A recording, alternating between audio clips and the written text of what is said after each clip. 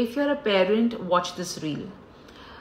We every day see so many stories of children abuse. We definitely have to take physical action to protect our children, but we should also take spiritual steps to protect our child.